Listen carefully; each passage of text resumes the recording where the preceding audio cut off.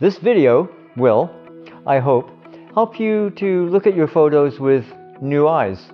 If maybe you're questioning your life in photography, be it hobby or career, perhaps my story will help you to recognize the good things that come through the lens of your camera and how to treat them. And it will, I hope, interest my older viewers, but just as much I hope to reach younger photographers who might have something to learn in this regard, should some challenge stand between you and your photographic ambitions.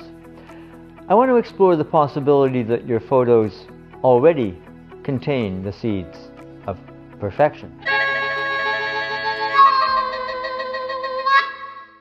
Hi, Ray here. I'm glad you could join me. I know from YouTube analytics that the demographic of my audience is fairly diverse, and though my fellow ancients are in the minority, I know my audience aren't all spring chickens, and that some of those grizzled camera connoisseurs appreciate my content. At any rate, this video is at least partially about the challenge of staying relevant as an aging photographer in these days of Instagram image proliferation. Not that making any kind of art is the easiest path to self-esteem or riches, but photography has always suffered a kind of inherent devaluation simply by the fact that it's in and of itself a weapon of mass production. In setting up my new computer, a Mac Studio with 4 terabytes of internal SSD storage, I was determined to wrestle some organization into years of neglected, nested folders and scattered files. Photography is also, by its very nature, a companion to, or even instigator of nostalgia. So I found myself sorting through masses of images, everything from alternate edits of my vintage Vancouver portfolio, 35mm and medium format film scans, to ridiculously low resolution snapshots of my grandkids, nieces and nephews. During the assembly of my new computer, one of the chores we all face when we get a new computer, especially when faced with the adoption of a new technology like Apple's M1 chips, is facing the possibility that some peripheral or app is not going to work with the new technology. Sorry to ramble again, but one such issue arose in relation to my old, in tech terms, Canon Pixma printer. No drivers available from Canon for this unit for the latest OS. I mention this so I can pass it on as info for the uninitiated. I had a similar fright with my Epson 4900. It's also getting on in age. I think it debuted in around 2011. It's been supplanted by the Surecolor P5000. But it's still a fine printer, and I don't intend to replace it until it, or I, move on to inkjet heaven. I have no idea how I fixed the issue with that printer. I uninstalled and installed it a few times, and the tech goblins finally got tired of taunting me. To test my Epson Perfection 7500 Pro scanner with the Mac Studio, thank goodness there were M1 compliant drivers for that, and the Epson printer, I scanned and printed a Kodachrome that just recently found its way back to me. Long story. Anyway, it's a snapshot taken perhaps by my dad of my high school sweetheart and I sitting on the lawn outside our family home at the time.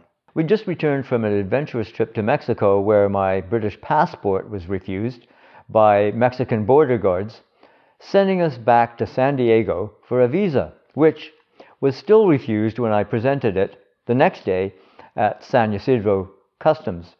Now, there's a turnaround for fans of The Wall.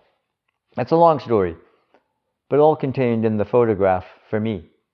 Natalie's tears seemed to melt the officious guard's heart, and we had our holiday in Baja, as our tanned young bodies show, except for my legs.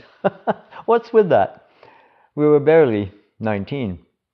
So, though I've survived 4 decades as a commercial photographer, and I have terabytes, not to mention filing cabinets crammed with the results of that part of my career, I'm no different really to any hobbyist photographer who treasures their family photographs. This video isn't about a backup strategy, maybe at a later date when I get my house in order. I've been thinking in the shower again, more about how all these memories stand in relation to, well, my original love for this photography life. So I'm speaking from the point of view of someone who became infatuated with the magic of photographic imagery, watching the latent image become real before my eyes as the paper developed in the trays of my father's attic darkroom, way back many years ago. I'm not so sure that my admitted struggle with relevance is only the lot of the aged, because surely every photographer beyond that age of innocence or initial romance finds themselves in need of some kind of rekindling of their passion for pictures. At this point, 70, and starting to feel the limits of age, I have to face the fact that I'm not going to be hauling my cameras to the summits of mountains anymore. And I have to say, I'm terribly jealous of those young mountaineers who can today record their adventures with action cameras and drones. We had our Rollies and Super 8 cine cameras, but the latter certainly weren't lightweight. And let's face it, couldn't shoot 10-bit 4K and focus automatically. Does it matter that those photos of my bygone can't compete for what we call IQ with today's 45 megapixel files? That the old 8mm cines I've had digitized are soft, grainy, and scratched? Aside from what I see as the amusing conceit of adding such analog effects to digital images, is there something special about the photos we all have in our collections, either on hard drives or in hard copy albums? Does it matter? Where were we? At this point in my long and winding photographic journey, I feel like a bit of an imposter. I mean, I have an office outfitted with enough high-tech stuff that I would have killed for back in the days when I was scaling mountains as well as photographing the tools of the trade. But now, aside from these YouTube videos and the occasional freelance job, most of my work is self-assigned. And I'm not complaining. I don't miss catering to the whims of art directors and studio managers, or the overheads associated with maintaining my own studio. So a garage it is. I've come full circle from the first converted garage that I had in 1980-81. Since I don't have so many clients lighting a fire under my creative butt, what I'm trying to get at here, for my own edification, and hopefully you might get something out of it, or offer something of your experience in the comments. There should be no excuses. I should be thrilled and free to reconnect with my original motivation, the joy of photography that sent me out onto the streets and into the hills with my camera, even after I'd spent a long day in the studio shooting catalog photos of camp stoves and light fixtures. What I've seen in my archives recently reminds me that every family photo, every snapshot from the street, they're a precious record of my place in the world. They don't need the approval of any atelier or arts council. Although some of my photos have found a place in corporate collections, books, magazines, and newspapers, and national museums. To be honest, I have much better unheralded photos that'll likely never see the light of day. Unless I force them on you in one of these videos. We would all like to think our work is relevant. We crave recognition, but social media, I think, has trained us to define our worth by likes from strangers. Not that I don't appreciate the kindness of strangers. There's something else I worked on during a break from YouTube this summer. And it's something that's been on the back burner the last couple of years while I've been working to feed the algorithm. Books. I love books, and I have a fairly decent collection of photo books that have been tremendously inspirational to me over the years. And aside from aforementioned cameos, I guess you might call them, I haven't been successful in convincing a publisher to gamble their resources on a collection of my photos. I have an editor who'd love to see my work in book form, but they don't make decisions when it comes to what gets published by the publisher they work for. So I'm going to self-publish.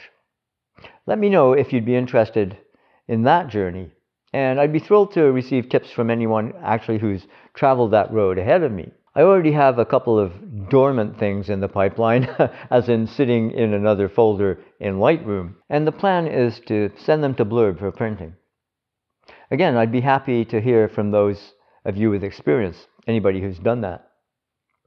I don't think it makes sense to repeat a lot of the vanity publishing how-to stuff already represented on YouTube, but if you're interested to see the results of my foray, yeah, please let me know. Your photos are important. My photos are important. Our inspiration, I think it's safe to say, comes from photographing the things that we love, that we're most interested in. Those are the subjects most likely to produce good, creative photos. They don't have to follow any rules, the rule of thirds, frames, whatever. During my deep dive into neglected, forgotten folders, my organizational blitz, I wasn't saying, damn, if I just followed this rule or that. And incidentally, you're never going to see a top 5 or 7 or 10 or whatever number it is, composition rules you need to know video on this channel. Not going to happen. No, unless the photos were really trash can worthy, I was most often taken by atmosphere and the content of the images. What do I mean by atmosphere? It's a nebulous term for you. Well, I don't really have a definition. It's either there for the viewer or it's not. And it's definitely a personal thing. But I know it, or rather, I feel it when it's there. And as far as my personal photos, I know when it's worth printing. Well, for sure, I know once it's printed whether it was a waste of paper or not. And that's another worthwhile topic today. I feel as though I never really connect with a still photo on a screen. While photographs arranged in a book or on a gallery wall can be presented as the photographer chooses, and it goes without saying, in a material and tactile way that's impossible to reproduce online. And we can be sure, we can be more confident we're seeing the images as the creator intended. So, in trying to pull together another of my discursive rambles, I'm facing new challenges in my photography. I can't, short of helicopter transportation, get my cameras to remote locations. Like Akira Kurosawa's hunter Dersu Uzala, my eyesight is not what it was, despite recent cataract surgery. I don't have commercial assignments to push me into the studio or out on location. And here's a biggie. I'm the budgeting director, and I can assure you budgets for any project are pretty limited, especially after this latest big technology upgrade, which, and here's a perspective no young photographer is burdened by, it'll likely be my last big update. So it is, we hope, that our archive of photos might live on. I mean, the most compelling folders I recently examined contain photos of my late father and mother.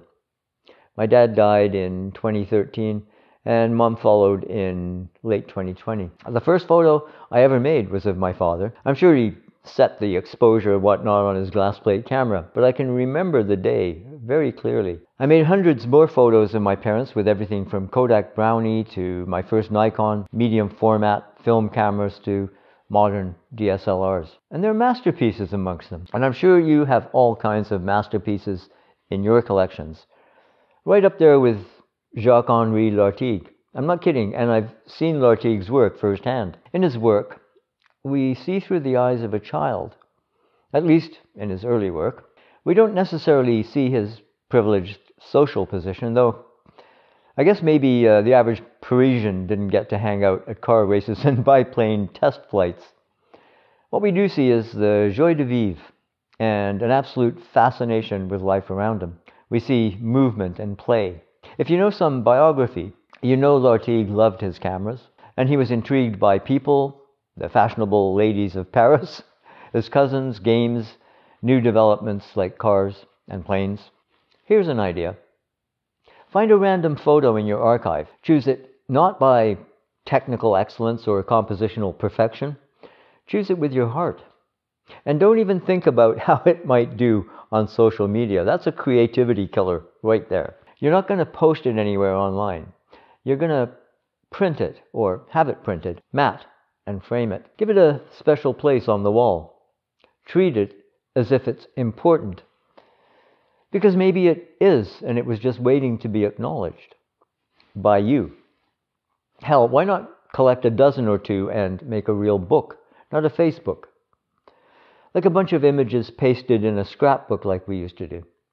Caption them or just let them speak for themselves. It'll be perfect. I hope you enjoyed this trip down memory lane. If you did, please give it the old thumbs up. And if this is your first time here, I'd love to see you again. Please subscribe and hit the notification bell so you don't miss a thing. In the meantime, take care of yourselves. Cheers. We'll see you later.